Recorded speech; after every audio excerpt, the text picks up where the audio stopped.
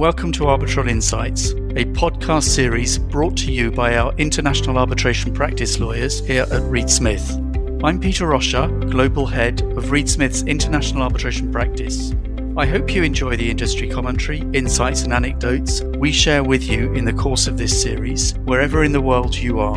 If you have any questions about any of the topics discussed, please do contact our speakers.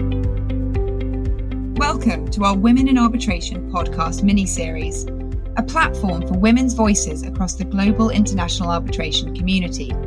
I'm Lucy Winnington-Ingram, an international arbitration lawyer based in Reed Smith's London office. In these episodes, we will hear from leading women in the international arbitration space and discuss industry news, trends, developments, and matters of interest. And with that, let's get started. Welcome back to another episode of Arbitral Insights.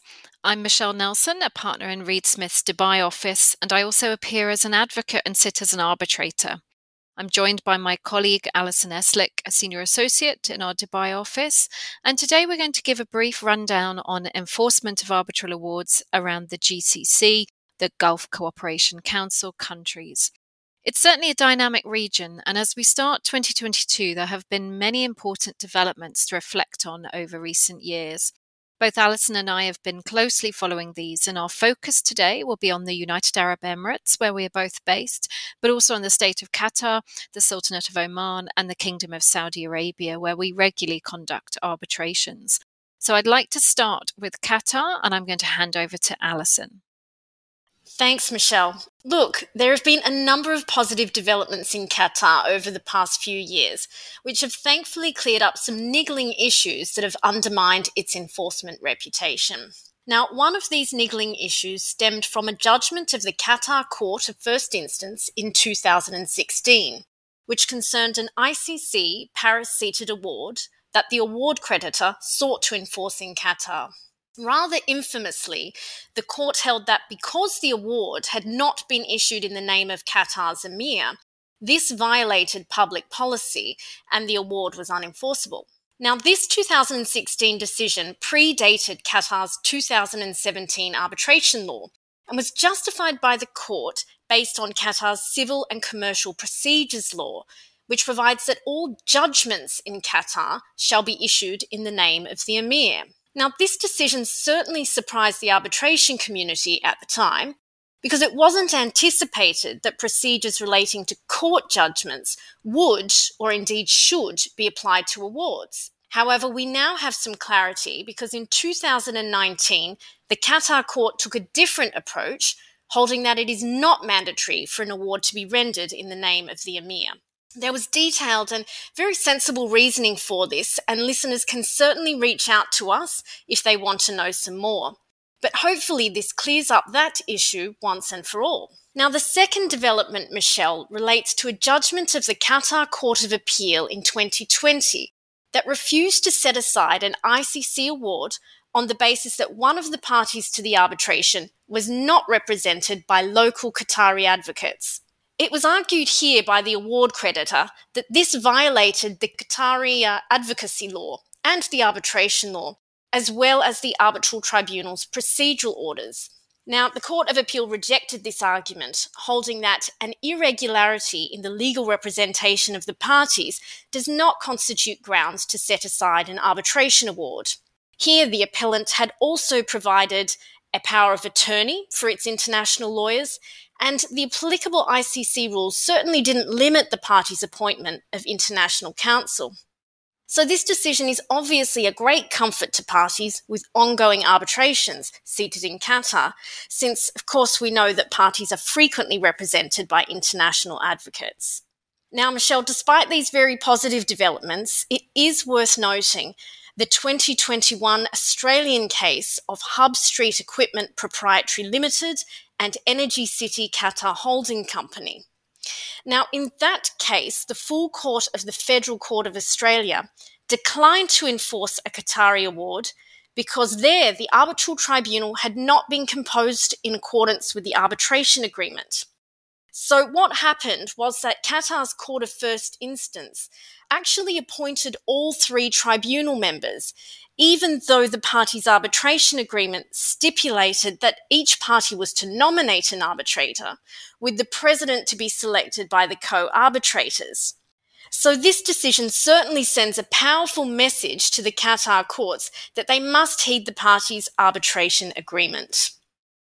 Thanks for that roundup, Alison. I think the overall message is a positive one, and we've certainly seen a more arbitration-friendly outlook in Qatar since the issuance of the new arbitration law in 2017. So that's all good news. I want to come back to our home turf and discuss the enforcement landscape in the UAE. Like Qatar, we also have a fairly new federal arbitration law, number 6 of 2018. And it's a good time to reflect on how far the UAE has come with respect to enforcement. And certainly the anecdotal evidence we have, and certainly our experience here, is that the UAE courts are increasingly enforcing awards, both foreign and domestic, and that the new expedited enforcement procedures for foreign awards are being successfully utilised. Perhaps the biggest news in 2021, at least insofar as the Emirate of Dubai is concerned, was the introduction of Dubai Decree number 34 of 2021, which abolished the Dubai Arbitration Institute, which was housed within the DIFC, the DAI, and transferred its assets to the DIAC, the Dubai International Arbitration Centre. And as a consequence of this, the DIFC LCIA Arbitration Centre no longer exists in the form as was. Now, that all remains to be seen in terms of how it plays out in practice. But in terms of enforcement, I think the main takeaway is that parties should take great care when entering into new contracts to avoid a DIFC LCIA arbitration clause. Otherwise, they'll be choosing a centre and rules that no longer exist, and this would obviously have an impact on enforceability of such clauses. But in other developments, we've seen a couple of interesting enforcement cases, which I just wanted to mention. The first was one in 2021, and it's a Dubai Court of Cassation judgment that considered whether the lack of tribunal signatures on every page of an award was a ground for annulment. It's long been a feature of UAE law and practice that arbitral awards must be signed by each arbitrator on every page, or else the local courts will not enforce them. And this is a very formalistic approach, and certainly other jurisdictions deem it sufficient if the arbitrators simply sign the final page of the award. And in fact, in 2020, we saw the ICC issue its guidance note on possible measures aimed at mitigating the effects of the COVID-19 pandemic. And this expressly contemplated the possibility for parties to agree that awards are signed electronically. Despite this, the court in this recent case found that Article 41 of the new UAE arbitration law indeed requires that an award contains the essential details in order to be valid. And as a matter of public policy, this included the signature of all arbitrators on the operative part of the award. However, in what was quite a pragmatic approach, the court also held that an omission of tribunal signatures could be rectified by the tribunal pursuant to Article 54(6) of the law. And this article allows the court to suspend annulment proceedings for a period of 60 days so that an arbitral tribunal can rectify the form of the award without, of course, making changes to its content. So based on this, the Court of Cassation actually directed the Court of Appeal to suspend the proceedings to allow all the pages of the award to be signed, and therefore effectively to fix the error and not allow a party to nullify an otherwise valid award on this basis. The second case I wanted to mention was one handed down in 2020, which concerned the incorporation of an arbitration clause by reference. Now, Article 5.3 of the new arbitration law expressly recognises incorporation of an arbitration clause by reference, while Article 7 permits incorporation by reference to a model contract, an international agreement, or any other document that includes arbitration clauses. But note, provided that the reference is clear. So Article 7 was considered by the Dubai Court of Cassation in its judgment number 1308 of 2020, and this held that the parties to a contract would not be bound by arbitration clauses incorporated through a general reference. So in that case, there was no specific reference to the arbitration clause in the parties' signed contract, but only a general reference to the standard form agreement itself. So the incorporation of the arbitration clause by reference failed because it was effectively not clear enough. So this case provided a reality check for parties and practitioners who still need to be very careful when considering whether to incorporate a clause by reference, and if so, how, and perhaps to avoid any doubt about enforceability, being very cautious about incorporation by reference where possible. Yes, Michelle, certainly we do still get quite a few queries about whether to incorporate an arbitration clause by reference. So I think the case you mentioned here has definitely helped clarify the position as it stands under the new arbitration law. Okay, turning now to the Kingdom of Saudi Arabia. The Saudi Centre for Commercial Arbitration, or the SCCA for short, has certainly made strong efforts in 2021 to promote the kingdom and its local courts as pro-arbitration. And, they've been doing it in a very clever and persuasive way. So in 2021, I had the pleasure of interviewing Christian Alberti, the Chief of ADR and General Counsel of the SCCA, on our Arbitral Insights podcast series, and I was also delighted to speak at the SCCA's symposium at Dubai Arbitration Week. Now, both on that podcast and at the event, Christian Alberti gave a very impressive presentation of enforcement statistics that have been collated from Saudi court judgments. And the highlights of that presentation are these. So first, since the enactment of the new arbitration law in 2012, there have been 35,000 applications for enforcement of arbitral awards in Saudi Arabia, and the aggregate value of the enforced awards was $23.1 billion. Now, I was quite surprised by this figure because I hadn't appreciated how many arbitral awards have been enforced through the Saudi courts.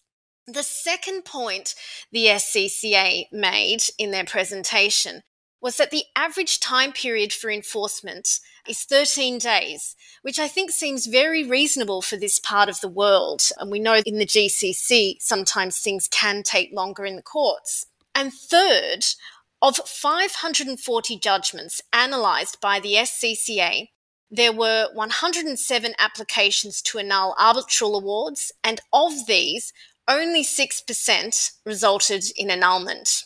So if you take this as a 94% chance of having your award enforced, this sounds like pretty good odds. So I think 4 marks there to the SCCA for embarking on a statistical analysis of this nature. It certainly goes a long way towards building users' confidence because it seems that the enforcement record being touted by the kingdom is based on facts and figures and not just sentiment or guesswork. And of course, Michelle, I think it's going to be really important for the kingdom to continue this study. And I do wonder what the figures will look like if more judgments are analysed and, of course, as time goes on. So I think on that, we simply watch this space. Yes, thank you, Alison. I agree with that completely. And I think all eyes will be on Saudi going forward as the SCCA makes its push to attract more cases across the region. So we just have enough time to briefly look at Oman, a jurisdiction I'm very familiar with due to my advocacy on arbitration cases there. The first major change in the arbitration landscape generally was the issuance of the arbitration rules of the Oman Commercial Arbitration Centre, the OCAC rules, in November 2021. Now, the centre was established by royal decree in 2018, so the rules have been long awaited.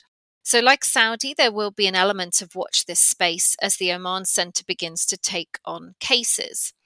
With respect to enforcement, from cases I've been involved in, it appears that the Omani courts are certainly really scrutinising grounds for challenges of arbitral awards and generally upholding awards where it is appropriate to do so. So in a 2019 case, we saw a similar argument to what you mentioned earlier in respect of Qatar, where an award was alleged to breach public order because it was not issued in the name of the Sultan. However, the court ruled that the requirement to have the award issued in the name of the Sultan was absent from the Omani arbitration law, and therefore the award was not in breach of the public order. We also saw an award challenged on the basis that the contract was alleged to have been entered into via corruption and was therefore said to be void ab initio, such that the arbitration agreement was alleged to be not valid. Again, this argument was rejected by the court on the basis that the arbitration agreement is independent of the other conditions of the contract, and therefore, irrespective of whether or not the contract was actually entered into via corruption, which was not obviously addressed in that case, this did not invalidate the award. Another argument I saw used to challenge an award was that the tribunal failed to adopt the Omani law of proof, i.e. the law of evidence. However, the court ruled that the arbitral tribunal rightfully concluded that the tribunal was not bound to adopt the Omani law of proof and was free to decide the case on the balance of probabilities. So you can see the Omani courts were not accepting any of the arguments raised in these enforcement challenges, which again seems to signal an arbitration-friendly approach in Oman. Michelle, there is certainly a lot going on in the GCC enforcement space, and we've only just covered the tip of the iceberg today. If listeners have any questions about any of the content in this podcast or enforcement in the Gulf region generally, please of course reach out to Michelle or I and our team of arbitration lawyers in the Middle East. You can find all our details on www.reedsmith.com. Arbitral Insights is a Reed Smith production. Our producer is Ali McCardle. For more information about Reed Smith's global international arbitration practice, email arbitralinsights@reedsmith.com. To learn about the Reed Smith Arbitration Pricing Calculator, a first-of-its-kind mobile app that forecasts the costs of arbitration around the world, search Arbitration Pricing Calculator on reedsmith.com or download for free through the Apple and Google Play app stores. You can find our podcast on Spotify, Apple, Google Play, Stitcher, reedsmith.com, and our social media accounts at Reedsmith LLP on LinkedIn, Facebook, and Twitter. This podcast is provided for educational purposes. It does not constitute legal advice and is not intended to establish an attorney-client relationship, nor is it intended to suggest or establish standards of care applicable to particular lawyers in any given situation. Prior results do not guarantee a similar outcome. Any views, opinions, or comments made by any external guest speaker are not to be attributed to Reed Smith LLP or its individual lawyers. All rights reserved.